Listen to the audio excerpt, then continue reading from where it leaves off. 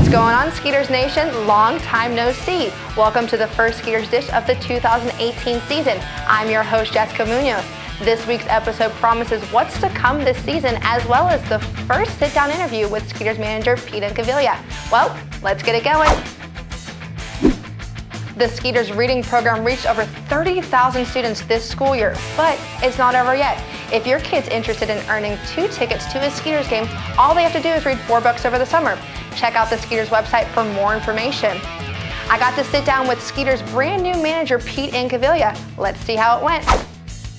I'm joined by Skeeters manager Pete Incaviglia. Pete, your first year here in Sugar Land, but certainly not your first in baseball. You bring a lot of experience and knowledge to the team. What do you think your favorite part about managing a team like this is?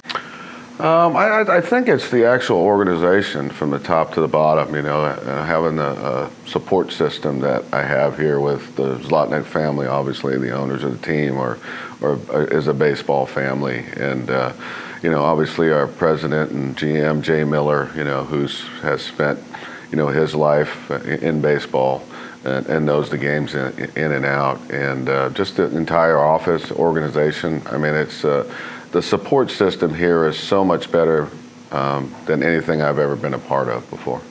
You got to put together the team this year. What kind of qualities or characteristics did you look for in the players that you chose? Well, I normally build my team with people, not necessarily numbers. You know, it's the team that plays best together that wins. And you got to find the right guys that are going to come out and you know, play hard every pitch, you know, not pick and choose when they want to play. So, you know, it takes all winter. You know, you got to, you know, you do a lot of networking, call a lot of people before you sign anybody. But, you know, I try to build my team with good human beings.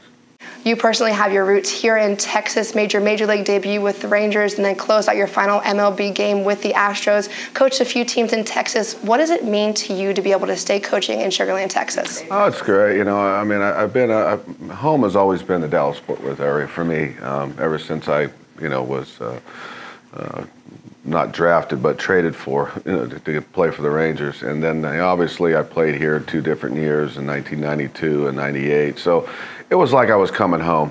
You know what I mean? It was, you know, playing in Houston is like just like, you know, playing for the Rangers. I mean, I consider this, you know, pretty close to my heart, and you know, I have a lot of friends in Houston and in the Houston area, and you know, obviously, you know, it's great to be close to home. There's no question about that.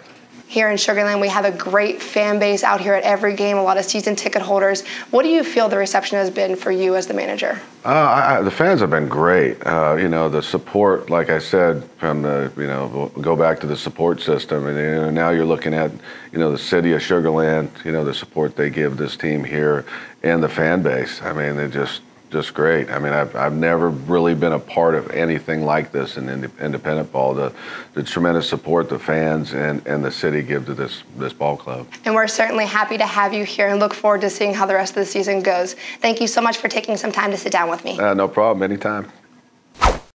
The Skeeters return to Constellation Field June 25th through July 1st for a homestand filled with fun activities.